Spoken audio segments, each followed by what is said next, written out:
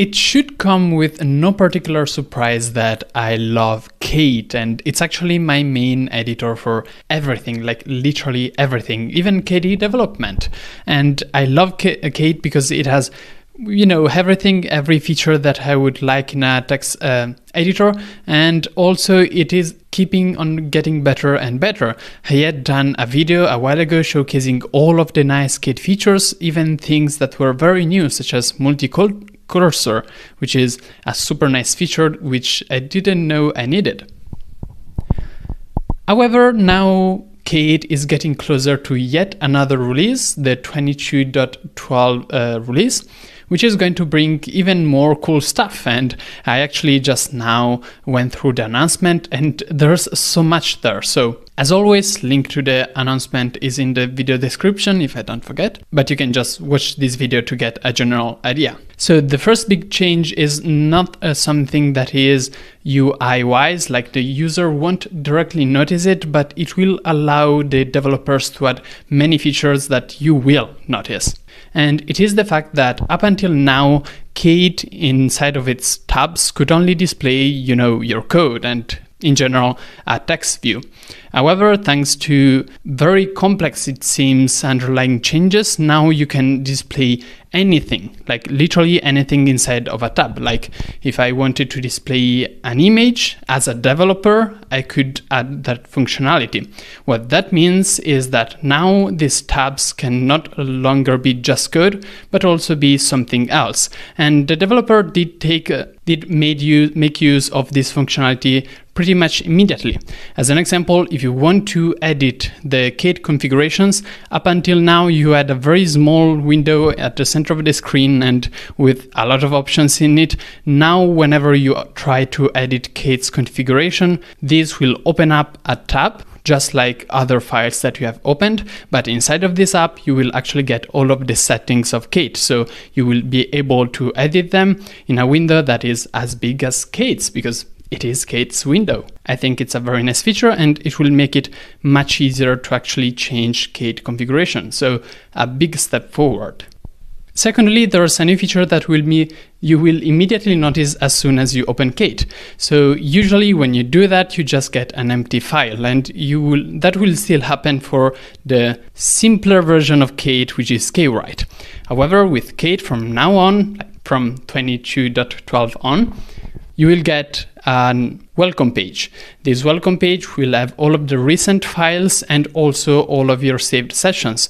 And if you just click on a session or on a recent file, that session will be restored, or that file will be restored, which is very nice.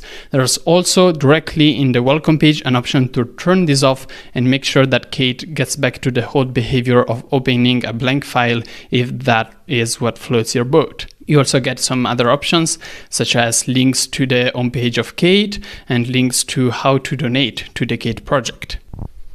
And a button to open a new file, obviously.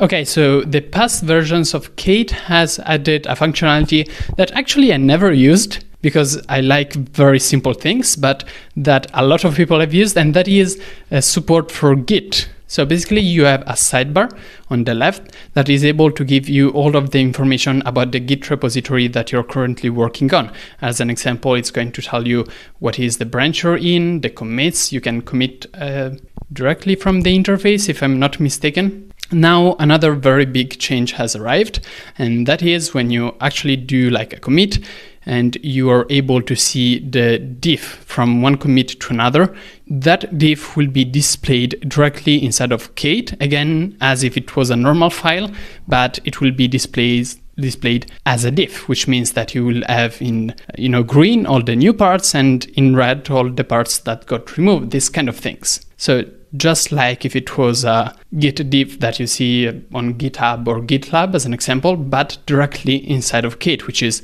super cool.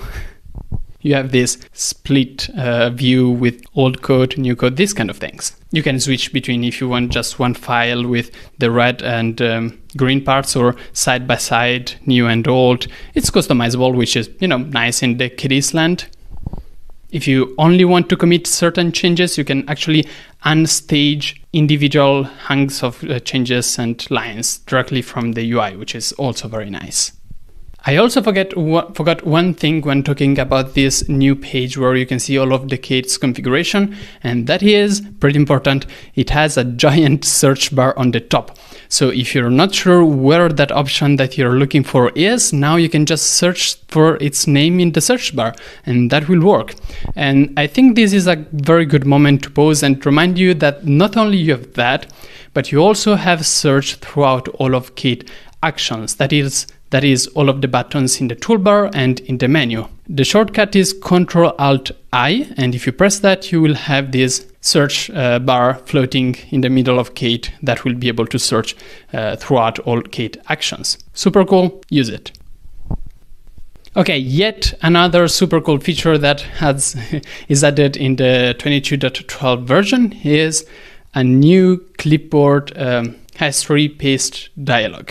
So if you press Ctrl-Shift-Alt-V, remember it, and pop-up will pop up, and you will be able to see all of your clipboard history, and for each element there will be a preview, syntax highlighted, and you will be directly able to edit that clipboard element before pasting it, which is very cool. So you copy a large chunk of code, you go somewhere else, you go into the clipboard manager, you see that what you copied is indeed what you need, and if there's anything to change, you can do it before even pasting, which is cool. Like, how cool is that? And I mean, I don't know what else to say about it. Like, it's cool. It's just that cool.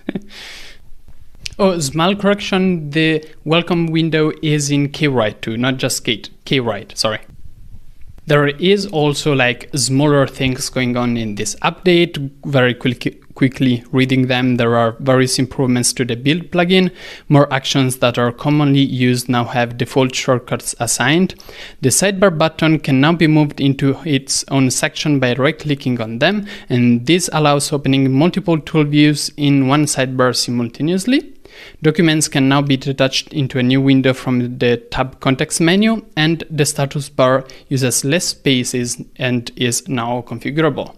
If you want more details than that, again, video description, blog post that has been published on the 31st of October, and it is for that reason called Treats for Kate. It was published by Eric Armbruster. I try to pronounce these names, I promise. So thanks everybody for following, and see you tomorrow with yet another video. Bye!